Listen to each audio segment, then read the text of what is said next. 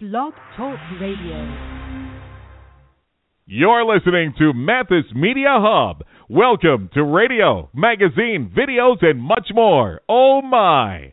So sit back, relax, and be entertained. Call into the show at 347-327-9451 to speak with the host, Joanne Mathis. If you're interested in a professional voiceover or hosting a show on Mathis Media Hub, call 908-328-7014 and speak with Joanne. Now, on to the show, and let's meet today's guest. Well, hello, and welcome to Mathis Media Hub Radio. Boy, if I've got someone exciting for you today.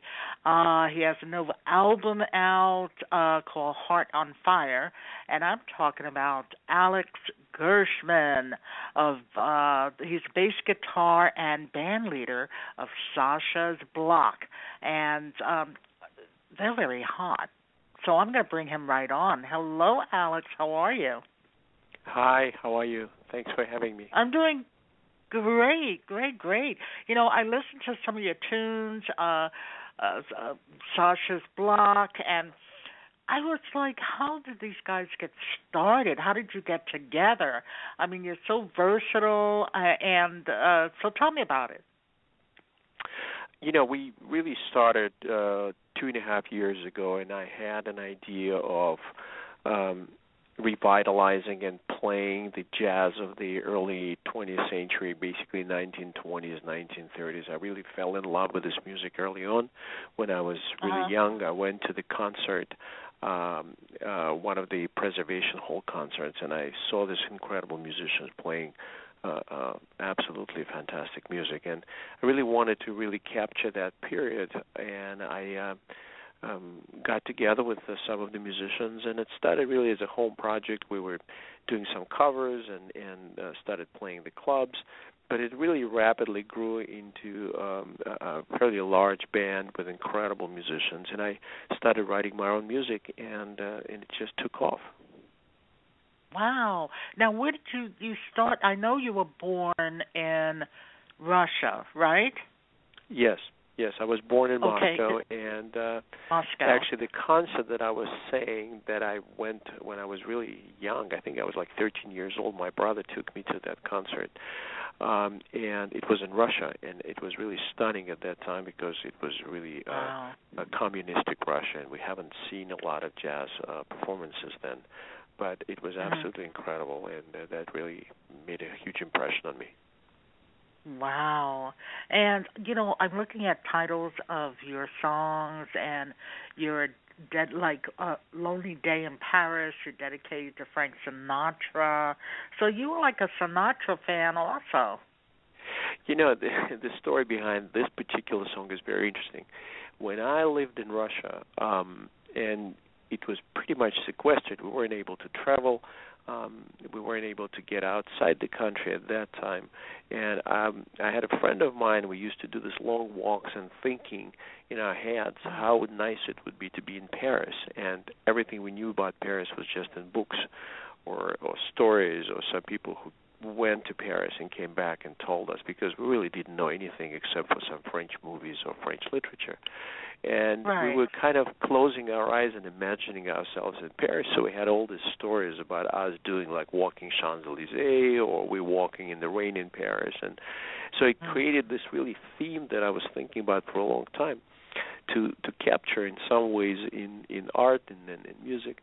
So when the time came and I wanted to write a Sinatra tune, I thought about Paris, and that's how this actually tune came about. The Lonely Day in Paris, it's all about being in Paris and being in this romantic environment. And, you know, Frank Sinatra's style felt very, very good with that because, you know, about this really rich brass section and sort of a presence things. And Paris is a great new city, so that's how actually it came about. And then I actually called Frank Sinatra Jr., Frank's son, who is a friend of mine, and I said to him, listen, I just wrote that tune, and he listened and said, oh, it's great, it's fantastic, and that's how it's really made it to the CD. Wow, that's fantastic. So tell me now, how did you decide on who was going to be in your band? I mean, you have a lot of versatile musicians and performers, and how did you get that together? It didn't happen overnight. We started as a small group of 4 people, just with the rhythm section, and some of them, when we started the band, it was very important to me that musicians in the group will appreciate and like the style of music that we're playing, because as you know, jazz has a lot of different components. It can be a fusion, That's right. it can be smooth jazz, it can be jazz rock, and and modern musicians in general, if you actually go to the clubs in LA, most of the clubs would play some sort of transitional jazz. It would be the fusion jazz or smooth jazz or some more hard sort of avant-garde sounds. When I started writing my music, it really felt very classical. It's like a classic jazz of 20s and 30s with an absolutely traditional features in it. So I think it was in the beginning when we started the process, it was a group of guys, and then some of them really didn't feel or didn't really understand what I was trying to do, and they were a little concerned that we are outdated in a way that people will not be interested in the music of that era. They felt that it's long gone, and so they kind of left. And it's interesting, when we started playing in the clubs, the audience actually responded amazingly. We got so many people. The clubs were really filled. All of our shows were sold out from the very beginning, surprising. Wow. And people were coming to us saying, "Oh my gosh, we've been waiting for somebody to come and play this music because we missed it so much." And so it kind of gave the directions of people that really liked to play this music at first. Right. So we had a group of musicians. We started to add more horns because we wanted to bring this brass sound to the band. So we started with a saxophone player, etc. And so people changed. And then really a year and a half ago, when we started playing really big clubs, we got really fortunate. We got an amazing group of guys. The players that are playing in the band right now are really first-class jazz musicians. We have Alex Budman on clarinet and baritone saxophone. He's one of the top musicians in a big band. Eric has his own big band. We have Brandon Fields, who is, in my view, is one of the number one saxophone players in the world. We have Kai Palmer that had been on the CBS Letterman show for years, and then played all over the world with different musicians. He's an incredible trumpet player. And then we have Bob McChesney on trombone, who is considered to be one of the best jazz trombonists in the world. So that's the caliber of musicians that are playing with us right now. One is better than the other. And we have Andy Langham on piano, who is, we're basically talking about the top tier of musicians in the world. Right. They're incredible. They became part of the band. We used to bring different musicians, and but almost for the last year, the group didn't change. This is the same 8 guys that playing together pretty much as a core group, and then singers, a different story. What about your singers? That's a group on its own. Really? The CD that we're talking about, this Heart and Fire, we recorded in September, and I brought an incredible singer. Her name is Jane Monheit. Jane Monheit is a 2 Grammy-nominated singer from New York, and in my view, she's one of the best jazz singers in the world. And of course, it's a matter of taste, but it's been accepted for years that she's a very special singer. So I sent her the materials sometimes last summer, and sang her some of my old CD because it's our 3rd CD. And she liked it, and she responded and decided to record with us, and we recorded the CD with her in September. She recorded 4 songs, and we just had a great time together. She's one of the singers, and she had 4 songs recorded on this CD. Then we had Alvin Chia. Alvin is one of the founding members of a very famous group called Take 6. Take 6 is a 10 Grammy winner group. It's an a cappella group that actually just going on a tour with Manhattan Transfer. Alvin is a good friend of mine, and we've been looking at different ways of collaborating, and he really liked the material, and he recorded with us, especially one song on this CD is called Black and Blue. I love that song. He really, I thought, did an incredible job together with Glynis LaFleur, another singer that we have. Right. And Alvin is an icon in some ways. I mean, he's been doing this for a long time, and he's been touring all over the world with Take Six. So that was him. And then we had Patrick Tuzzolino, who has been around for a long time. He did a lot of touring and Vegas gigs. He's a great, great singer, and he's really in love with Sinatra, and he's the one who recorded the Sinatra tune, the Lonely Day in Paris, and I think he did a great job, too. I mean, he has really a lot of charisma, a lot of character in his voice. So that's him. And then we have our singer that really has been working with us for the last year. Her name is Nora Rothman. She's a young woman. She's an actress and a singer, and she has a great depth, and then she recorded 2 songs. So we had quite a big group, as well as we had some fantastic back singers that recorded. So we had a total of 7 singers. You have how many? 7. 7. Okay. You know, I'm thinking to myself, wow, what an ensemble! What a group that you have. You don't find a lot of groups, band ensembles that have such star power. It's just incredible. I think it's great. But something else I wanted to ask you. I wanted to ask you, was music your love when you were growing up, or did you just happen into it? I really loved music from the beginning. Actually, my mother told me that I started singing first, and I started talking. Really? I'm not saying it's a good thing, but apparently that was in my case. And I really, through my whole life, I've been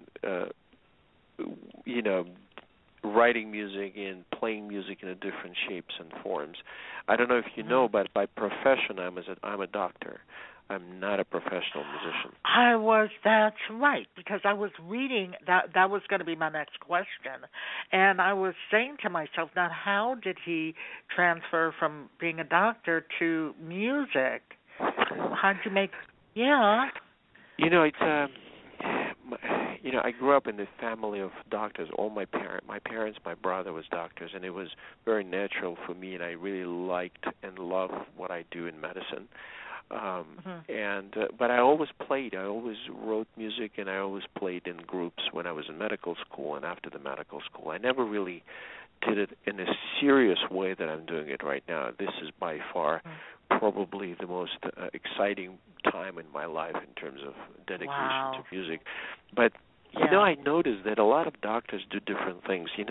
I think maybe because of the pressure that we have during work, and just maybe just because we give up so much of the energy to other people. I think that a lot of doctors do have some hobbies or do have some other outlets that they recharge in some ways. So when I started playing music, and in my hospital, I work at Cedars-Sinai, every time we have lunch with a lot of physicians, everybody started to coming out of the closet and says, oh my gosh, I'm also playing it a little bit. Oh, I'm doing this too. Oh, I'm painting. I'm doing this. So everybody was like looking at me now in a way. So, I was able to bring my love to a certain way that I can actually share it with other people. And I think it sort of opened up almost like a confessions on their side to tell me about their secret things, what they would love to do, what they would like try to achieve outside the medicine. So I found it's very interesting and fascinating how we don't recognize sometimes people's desire to do other things rather than what they do in the daily things. So for me, it was very natural because I played in the medical school, and then I played after. But in the States, when I moved to the United States, I was very busy with research, and I was doing robotic surgery research and then operating all over the world. So I was really first 10 years of my life here, I didn't have enough time to dedicate to music. But recently I've been having such a great time combining both. I'm still very active in medicine, but all my other activities is all about music and writing and producing. And you know what? I like the fact that you said that doctors, need an outlet, because that makes sense. So I'm saying, oh yeah, okay, so this is your outlet, and this is the way to do it. So and plus the fact that it does flow into, you have to be creative in some aspect to be a doctor. Am I right? I think so, especially what I do surgeries, and we do actually complicated robotic surgery. So I think it's very creative. And if you're not creative, if you don't find these quick solutions to problems of being really, aggressive in what you're doing, I don't think you can do good surgery. So it's a very creative job. But also remember, medicine is in many ways one-directional. So the most joy that we have is when the patients get better. That's really the ultimate sort of goal and satisfaction of any surgeon when you have somebody who is sick and then make them feel better. Other than that, it's a one-directional street. It's the patients that have problems and the doctors who have to give comfort. There's very few backwards emotional things when patients will give positive energy to the doctor. It's usually one-directional street. So we have to have patience, and patients have to get better. And basically the joy is just to see the patients get better. So a lot of doctors, I think, emotionally always looking for some positive reinforcements in terms of what they're doing. And I think any kind of art possibly helps. I think it definitely helps me in many different ways to feel positive things, etc. So that's one of the things, the way to think about the doctors getting into this sort of habits of having some other outlets for themselves. I love it. I absolutely love it. We're going to go for a commercial break, and we'll be back with Alex Gershman. Well, I should say Dr. Alex Gershman. Hold on. Thank you. Yes. Here is a well-documented fact. Humans spend approximately 33% of life in bed. That's a good reason to consider bringing your bed into the 21st century. With Function All Linens, they'll change your bedtime forever. Designed for every kind of bedtime you can imagine, these fun and functional bed sheets have his and her side pockets that hold pretty much everything but the kitchen sink. The pockets allow you to have your cell phone, iPad, remotes, and anything else you need within your fingertips' reach at all times. No more cluttered nightstands. No more fumbling around in the dark. Simply reach for your pocket. Experience the affordable comfort and pure luxury that only Function All Linens can offer. For more information or to order, visit functionall-linens.com or beddazzle.com. All right, we're back. I was very very encouraged by what you were saying about being a doctor, being a musician, because that all goes to say that you can do anything you set your mind to in this life. I agree. And I think you're proof of it. Yeah, I love that. A lot of people, when I started playing in the band, could not really believe that we will be able to achieve the quality that we are of the music that we're playing right now. Because when I go on stage in the clubs, I'm a musician. I don't relay myself to a doctor who's playing music. I'm really fully engaged in music, and I want the band always to sound professionally fantastic, captivating people, and that's what I think we've been able to accomplish in a fairly short period of time. We've been on stage for like 2 years, but right now we did a series of concerts with Jane Monheit, and we released the CD. So we had 4 concerts at 2 concerts at Vibrato and 2 concerts at Catalina Bar and Grill, which are big, famous clubs, and they were packed with people, who heard about us, who came from different parts of town, and some of them came from out of town, and the reaction and the response were amazing. People were saying things like they've never heard anything like this. This was the best show. And I'm not saying that that's what everybody, maybe some people didn't like it, I don't know. But my overall impression was just incredible acceptance of the music. Everybody loved the songs.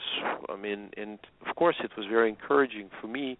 And it felt like we're on the right track in terms of the reaching out to people and making them to sort of accept this music and liking it. And so I was really, really pleased. And it feels fantastic to be validated, doesn't it? I mean, that must have been something, the reaction that you got for something that you put your hard work into. I think that's really great. But, I want to talk about Heart on Fire, because that album came out, I believe, March 17th was your debut for that album? Correct. Yeah, correct. Yeah, that's correct. Okay. And so tell me a little bit more about it. Now, it also says here that this was a ballad. This ballad is about passionate love and life that is empty without somebody you care for. So there's a little romance going on here, Alex. I like that. It's true.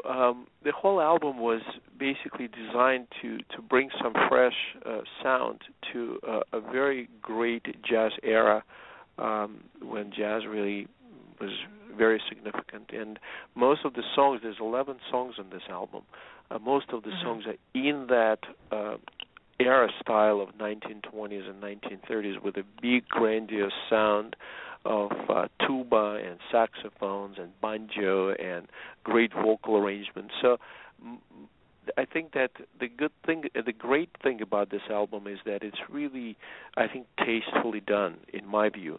And the songs are different from very Dixie, New Orleans style breakfast, where Jane Monheit is really sort of bringing that style into the very forefront of the CD. And then the song that you just mentioned, the song that's Heart on Fire, which is actually I wrote specifically having in mind Jane, because Jane is very famous for ballads. And Heart on Fire is the song about love. It's a song about life empty without love. And it's really about the deep, true feelings of finding somebody who really cares and who you really care to. And I think she did a fantastic job. This is one of my favorite songs in the album, actually. I loved it. I listened to it, and I want everyone to listen to it now, Alex. So I'm going to play the song, and we'll talk about it when we come on the other side of it. Hold on. Sure.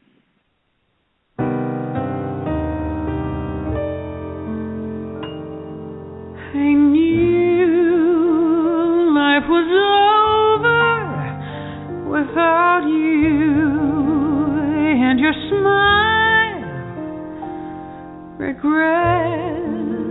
growing older in my heart. I wish moon was brighter, a stars would fill the skies. I see all the magic in your eyes.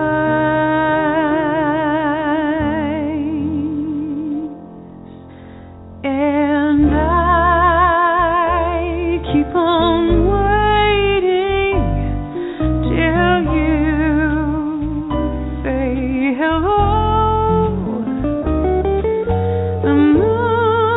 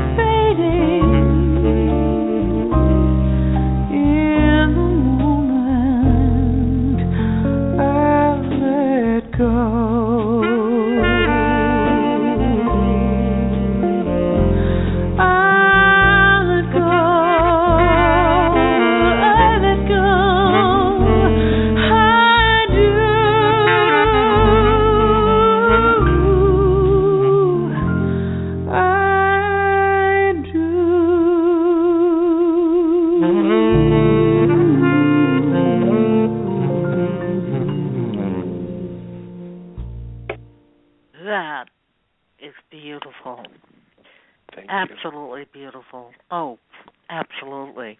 And so, now you wrote this. Yes, I wrote all the songs on the album. All the songs. Wow. And what puts you in the mood to write something like that, Alex? I mean, it's a nice sound. Do you write according to mood?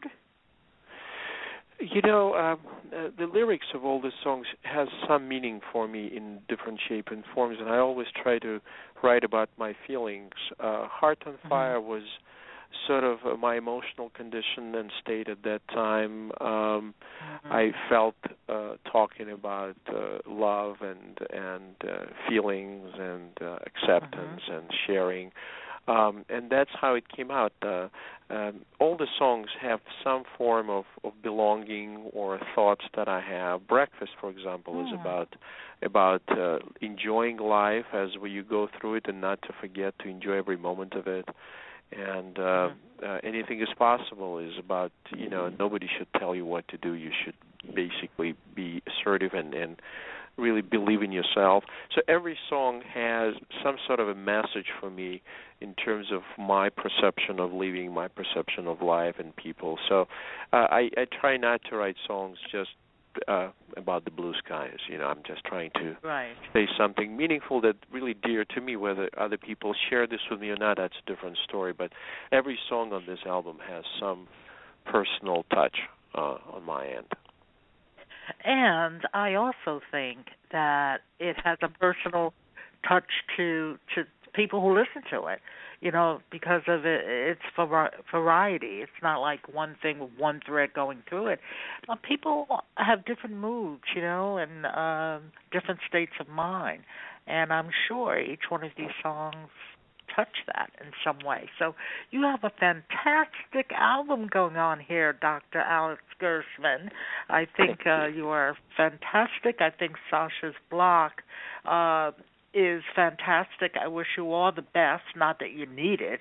And you're going to go a long, long way with this. So kudos to you. So much. Thank you so much for the kind words that you're saying. Oh, absolutely. So if you go to Sasha.com, that's your website. And correct. We can find you on Apple iTunes and of course, SoundCloud. Yeah. So please get the album. It is absolutely wonderful. You could just sit with a glass of wine or with your sweetheart or whatever. If you're in a jazzy mood. So it's got a little bit of something for everybody. So there you go. Thank you, Alex Gershman, Sasha Block. Thank you so much. Absolutely. And take care. Thank you and take care. Thank you very much. Okay. Bye-bye. Bye-bye. All right, that does it for us for Alex Gershman of Sasha Block. As I said, go to sashablock.com and check out the website. They're on Apple iTunes. Their new album, Heart of Fire, Sasha's Block, is out. So please get the album. You will certainly enjoy it. Thank you for listening to Mathis Media Hub Radio. Take care.